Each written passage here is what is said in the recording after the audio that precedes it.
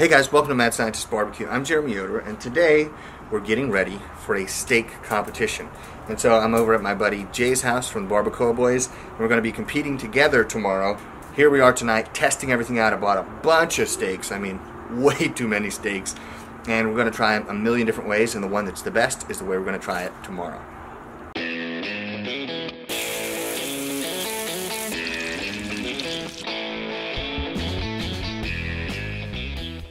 We want to cast iron sear the fillets. Then I think we need to try one ribeye in the cast iron. The sirloins, I mean, have some like crazy idea. Like, on one of the sirloins, I want to actually cover it and rub.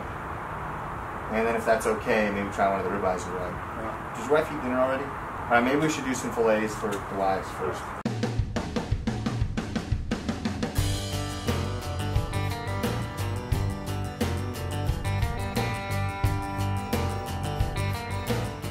Using Kerrygold, huh? It tastes better. And it has a higher fat content. That's why it tastes better. And it's yellower because of all the grass. It's supposed to be good for you, better for you. Yeah, like it has more vitamins and stuff from the grass for the cow. And I'm happy to believe that. I'm not going to question it or dig into it really deeply. Totally. So if I can eat the Kerrygold butter and believe that it's better for me, no question. It's going to be better for you. I guess it's the same with eggs, right? That are like, you know, pasture-raised chickens. The yolk is brighter, you know? It's probably because there's more B vitamins. We used to raise chickens when I was growing up. Oh, yeah? And they would leave the barn in the forning and they go like wandering around the woods and in the fields and stuff and eat bugs and forage around. And then they would come back at night and they would lay eggs. And the eggs, like the yolks, were a dark orange, almost red even sometimes. Wow. Wow, those look great. You heard of these guys? Griswold? No. Dude, these are the OGs, man. This pan's like 150 years old. Is it really? Yeah. Dang. Oh, look at that. That's how they made them back then. Wow.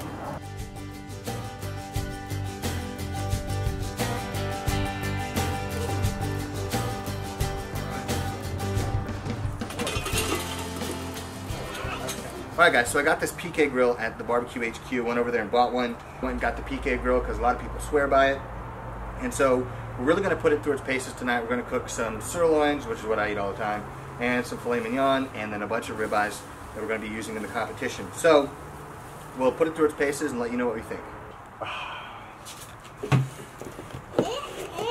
Dude, those look good. Is it? Oh. Wagyu filet mignon. Not for the competition, but the real question is, why not? Those are pretty. Oh, really pretty. Yeah. I'm really curious to see about this dry aged beef fat, though. Yeah. That's hot. Sounds good. Oh, this is gonna be good, man. So the master chef on cooking the fillets is Jay from Barbacoa Boys. You may recognize him from some of the other videos that I've done. And so he's got a killer way to make them, and I cannot wait to eat them. Yeah, there we go. We're just doing nice and simple. Salt and pepper, butter, sear, a little bit of garlic, a little bit of rosemary. We'll spoon it on in the end. Should be pretty good. Oh, mouth is watering. I'm starting to smell it too, so I'm excited. We're going to have an obscene amount of steak at the end of this, but I'm not mad.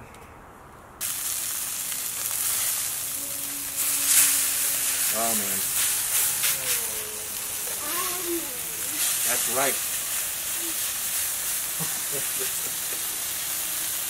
Dude. Dude, if these look this good, I'm thinking maybe this is how we do these ribeyes, man. Yeah, I hope not. Is that good? Alright, the practice filet mignon that we're eating right now. It's obviously not the cut we're going to be cooking tomorrow, but the crust, you get like butter and garlic infused in the little cracks. It's out of sight good. This is killer.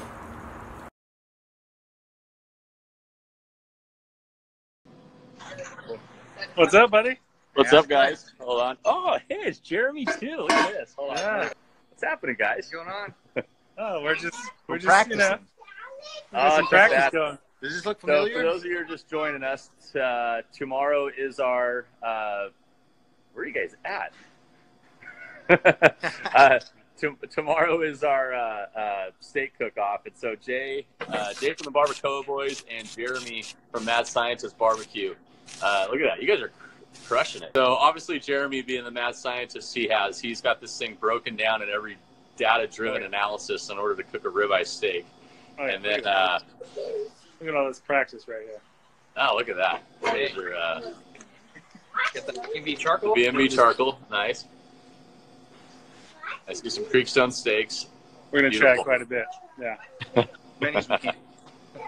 I think we got almost 20 teams tomorrow, so it'll be good. Awesome. $1,000 first place. I have a feeling you guys might have some money on your names. So Hopefully, we'll see. We'll see. I don't know. Time will tell. Surprise guest with the little Weber. oh yeah, I don't know. We'll see. yeah. See if he wakes up on time. Team Weber might show up. So Oh. anyways, cool. So and we got the big Twin Eagles trailer. I don't know if you saw us playing around with that thing earlier today. That thing stood way out back, and Joe's ready to go tomorrow. So Wow. he was practicing earlier too. So all right, guys, we'll see you tomorrow. Okay, man. See you tomorrow. All right. See you Later. tomorrow. All right, see how this works. There we go. I had a keen idea, so I thought, why not take some dry-aged beef fat, render it down, and use that instead of butter. And so my thought was, we're going to go select all the steaks. None of them are going to be dry-aged tomorrow, so they're going to bring in the steaks for the steak competition, so it's as fair as possible. But I was thinking, if we could be the only team to get dry-aged steak flavor on our steak, it could set us apart and maybe put us over the edge and allow us to win. So we're going to test it out now, and if it's great, we're going to repeat it again tomorrow. Yeah, I just started drop kicking. Oh, well, Party foul.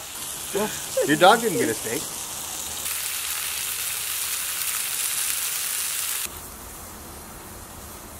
This is test number 1. We cooked this on the Kamado, and we smeared a bunch of rub all over it. And we're going to see what that's like, see how that compares to just salt and pepper. Taking a bite from the cap, spinalis. Apparently that's where the judges eat from. Indeed. All right, here we go. Tastes pretty good though, man. We definitely get the salt. Mm-hmm. We get the beef. I can see why they do rub if it's just one bite. Yeah. I wouldn't want it on the whole steak, but It's like most. yeah, if we add the sear, I think we're in business. I think this is the level of doneness that we need, though. Yeah. That's good. Mm. So visually, more sear. Yeah. Flavor's pretty If good. we just got that crust on the outside, I think this is really good. No. I think that rub's definitely money. Why, thank you, Jay. Yeah. Is that your rub? Nice. Okay, Arnold Schwarzenegger. Get that one again. Oh, have you guys heard Jay's Bill Clinton impersonation? I can't really do Bill Clinton enough, He but does I'd it imagine his is great. so good. Go! You got to light!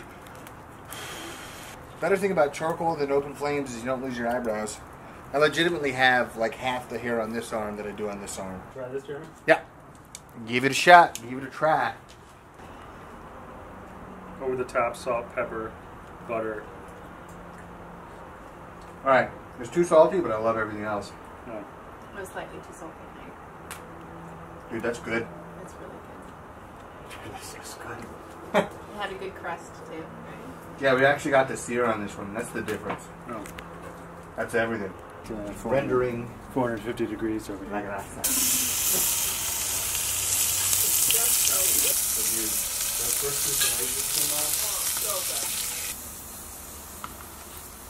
Right now we're trimming up a steak and we got some bacon rendering down here. We're going to use that bacon fat. It could be the secret weapon. But we don't know. Dried fat, meh, not so great. And it wasn't bad, but it just didn't really show up as dried flavor. Well, one thing I noticed in some of the others, though, was that that was forcing like the spinalis to like roll over. Yeah. And then I think that was maybe cooking more than the center. Maybe too much. What do you think? Let's try it without. Okay. Okay. Ideally, we would have started this at like noon, and then we could have done each one thoughtfully. Okay. That's pretty good. All right. Sounds good. Let's see together. That thing is screaming hot too. I like it. As my pappy used to say, looking pretty good to me. 90.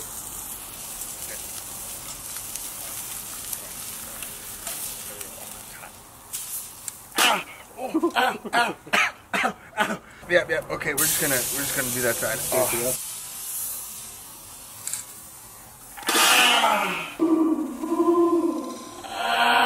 But it's got marks. I think that's the way to do it. All on one side. Okay, so move this way. Yes. Yes. So pretty. Just bubbling bacon juice. But let's see if the steak is melt in your mouth. Let's see it. Okay. Here we go. Take the cap off. All right, my man. All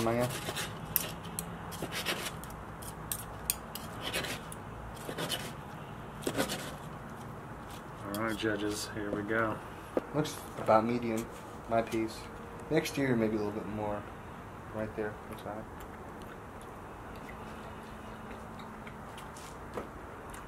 That's pretty good. That's it. That's pretty good, man. I think that's the perfect combination of everything. Oh yeah, the bacon. That's what it was like. It's got like the fat has a different mouthfeel. It's the bacon because it's different fat. I mean, that's everything you want in a steak.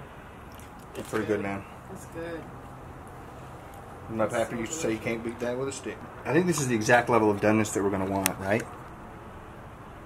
All right, I think we got a game plan for tomorrow, and we need to get some sleep so we're tip-top shape. Oh yeah.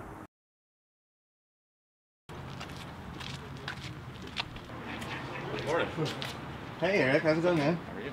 Good, good. Hi, Erica. Good morning. We didn't finish practicing until like 1 a.m. So. That's right, Jay. I'm like, did the steaks keep getting better and better? Actually, they did. I'm still like the whole judges. That's the thing. It's like, oh, the red ones? Yeah, it will change color when it heats. Just pull off a whole hog. Open it up. There's an alligator in there. Hey, it's just covered in bacon appetizer. a little something on the grill. But instead of putting like wood in its mouth, you got to put like a chicken or a duck or something. Like it just. I got a chihuahua. We can step in there. Got to have your big old crocodile Dundee knife though with you during that video. That's not a knife. That's a knife. Yeah. Yeah, Arvin just turned me on to your videos this morning. Oh, okay. I was watching the kosher. Dude, that is a rig. I didn't know we were talking to someone famous. Is that a stereo? Yeah. Wow. Man, they're not playing. That's so cool. They're not playing. I need your autograph. Hey, I feel like bacon wrapped jalapeno poppers. Dude. How's it going, man? No, hey, you're the Yoder dude. Yeah, it's me. And hey. I'm sorry. I'm Jay. Jay? Nice to meet you, yeah. Right on. Are you guys making barbecue? Yeah. Right on, dude. We're competing. You're competing? Yeah. That's no fair. No, because you guys have some provenance and too much experience. Yeah. No, not with steaks. Not with steaks, though. I mean, this is our first steak contest, actually. Okay, so you guys are competing and you're just watching, right? No, we're a team. Oh, man, we're gonna lose. WWF. We're gonna break out the chair. No, man, look at that guy's not screwing around, man. I don't know. There's some way more serious competitors here than us today. Wow. Jay called me and was like, "Hey, man, you want to do this?" And I'm like, "Sure." Yeah. So. Wow. Yeah. I thought worst case scenario, we have fun hanging out and cooking steaks and get last place. Oh, yeah. And I'm like, I'm game. That's fine with me. Okay. Yeah. So you're going to pick a chip. This will be your order of steak selection. We're going to line you up 1 through 15 and then reverse the line 15 through 1. Okay. So what'd you get? 10. 10? All right, so you'll be able to pick number 10. We'll turn around and you'll be pick again. So you're in a good spot. Sweet. We'll just hold on to that. Once I do the steak selection, after you pick your second steak, you'll turn that in and I'll give you your tray. Want to watch me pull that through my hand? Good. Yeah, he's a ninja. Thank you, everybody, and welcome to the Barbecue HQ, our first Steak Cook-Off Association event. Someone coming in on 2 I'm going to go pop the ground up real quick. All right. You want to leave that? J.O. was wrong. What? All the steaks we cooked were prime. Oh, yeah? Yeah, these are all choice. Oh. Oh, it was tasty, so. Yeah. We're gonna order some tri-tip. Wow. Here you go. Awesome. Thank you. You're welcome. Hey, appreciate it, man. Thanks. No problem. Enjoy. There we go. Incredible. So like I said, this is going to be a little bit of a soggy pizza, and Americans sometimes aren't used to it. That's amazing. That looks great. Wow, I love it. Ready to try one? Yeah, yeah. You want to go all the way? Let's go for it. All right. It reminds me when I used to do competitive weightlifting, we had chalk. We go like this and like... It tastes identical. I didn't know I was going to be making pizza today. This is awesome.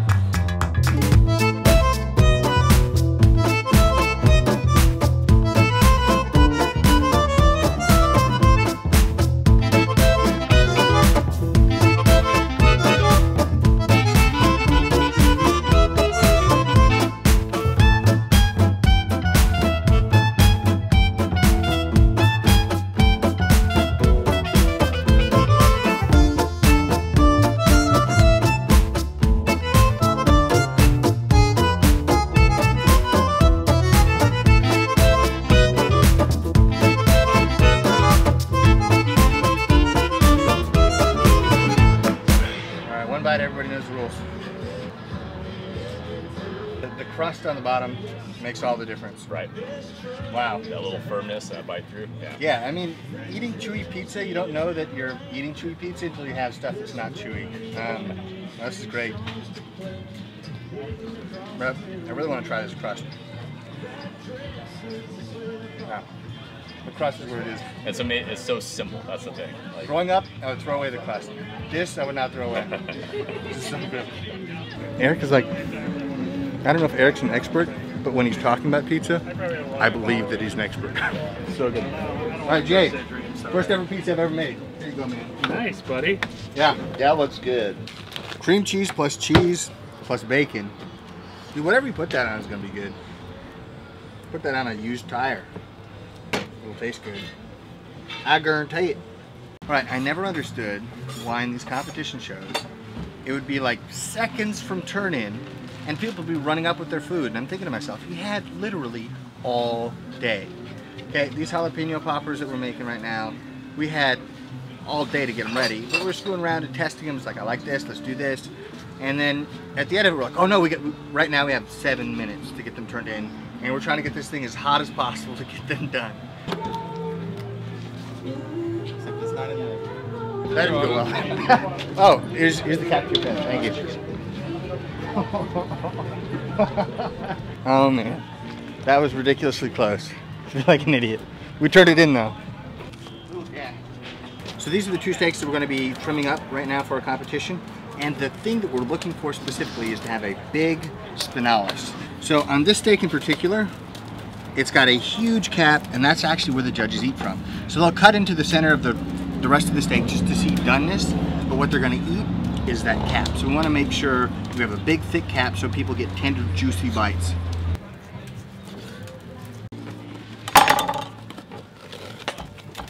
Alright, so we're doing these steaks the way you saw the last one last night.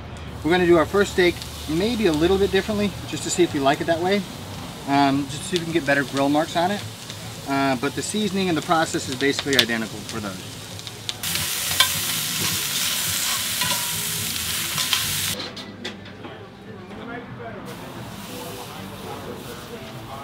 Ooh, it's looking good. Rotate 90 degrees. Move to a new spot to try to get extra sear. There we go. That looks awesome. Got those hash marks on there. So if you're wondering why we're taking it off the grill, the reason behind it is this. I'm not trying to cook this steak right now. I'm simply looking for the aesthetic of those cross-hashed marks. And so we got that on this side. And so in an effort to keep it from continuing to cook, I took it off. And I'm reheating those grill grates in there to get screaming hot so we can sear the other side just the same way. And then we're going to try and throw it in the cast iron and just get a great sear on the exterior where the entire outside edge is brown. That's where you get all that flavor build up.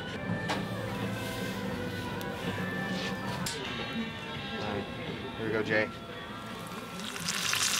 Yes.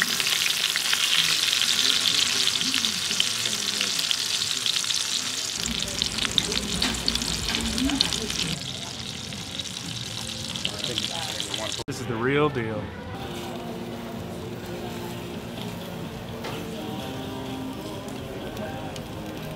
That's really good. Oh, that's perfect. Let's throw some foil on it. Yeah. Let it rest. But still good. I'm hoping the one I turned in. Good flavor. Yeah? Yeah, I like it. There we go. Cap toward the front. Such.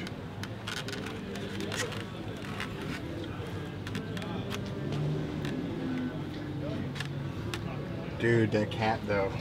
Do you want to like paper towel, like get?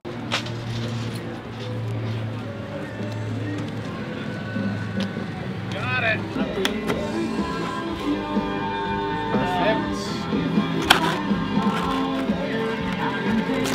Sign that, please.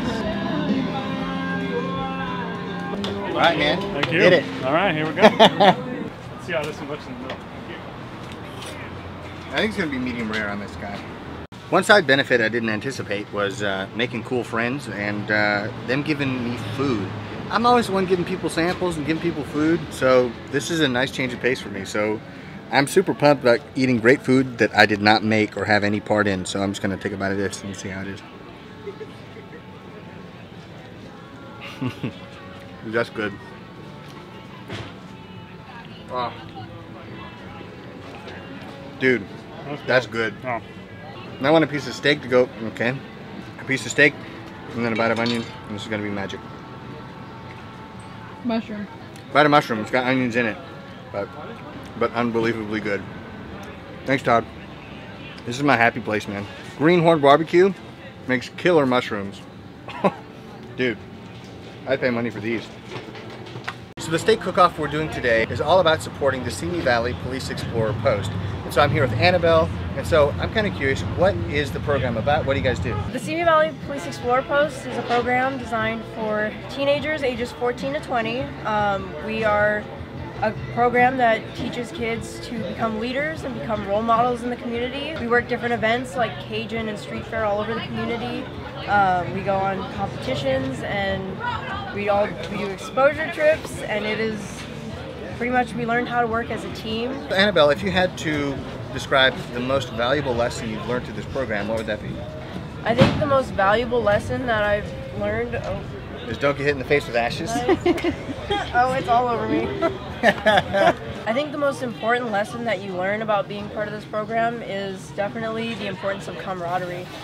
This is a program where you work together with, you know, groups of people who are completely different from you and who have totally different backgrounds, and you learn to work together, and honestly you become this one big family. So if you guys want to support this program, I'm going to include some links down below. Feel free to click on those if you want to explore what the program is about, and if you feel like donating or supporting it, I by all means encourage that. Hopefully we can keep this program going for generations to come. All right, Annabelle, thank you for taking the time to explain the program to me. I really appreciate it, and good luck to you in the future. Thank you so much. And see your scores, how you scored in each of the categories.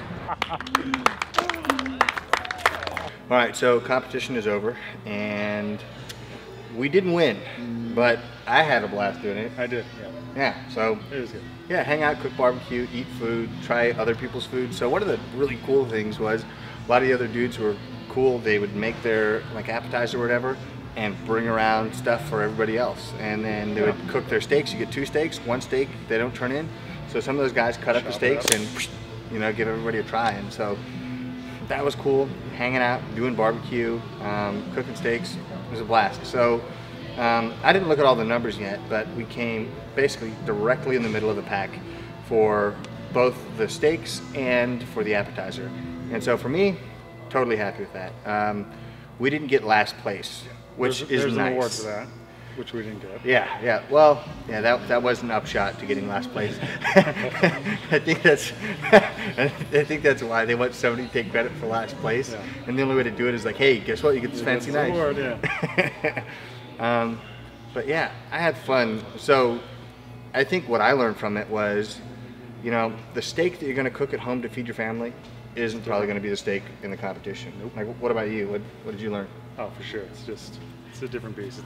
It's pretty similar to any barbecue competition. You know, it's just different. Yeah. It's salted, tasted, looks different. You know, different beast. Yeah. Would you do it again? Oh yeah. Oh, that's fun. Yeah, I had a great time, and you know, I think that if you're interested in doing a barbecue competition of any sort, do it. But do it not expecting to win a ton of money, but do it knowing that you're going to have a blast with your friends and with the other guys who are into barbecue, because that's what I got out of it. You know, I got to hang out with Jay all day, which is fine by me, and you know, cook some steaks, and just a really good overall time. Yeah. Thanks for watching Mad Scientist BBQ. If you guys enjoyed this video, hit the like button down below. You can also subscribe to the channel, and you can follow me and Jay on our Instagrams. I'm at Mad Scientist BBQ. He's the Barbacoa Boy, so I'll include links for both of those down below. Jay's one of my best barbecue friends, and if you haven't checked out his stuff, you need to. So until next time, keep experimenting, and good luck with your barbecue. Take care.